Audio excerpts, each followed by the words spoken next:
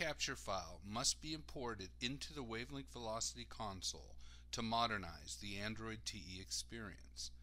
The TE screens imported are captured using the Wavelink Terminal Emulation application.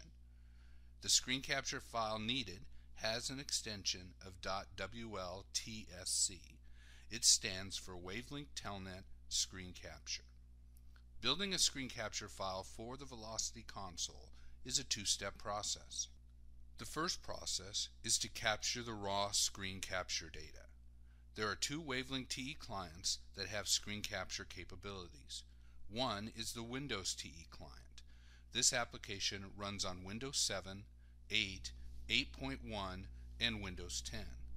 The other is the Wavelink TE client for Windows Mobile or Windows Mobile CE.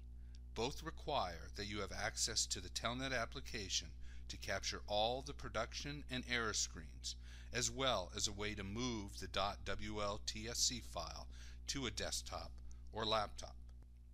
The second process is the screen reformatter. It is a built-in utility of the Wavelink Telnet client. While the reformatter can be used on a mobile device, it has a much better ease of use with a desktop or laptop PC. This utility allows for the deleting, renaming, and reordering of screens. Once this screen scrubbing is complete, you can export the final WLTSC file for use on the Velocity console.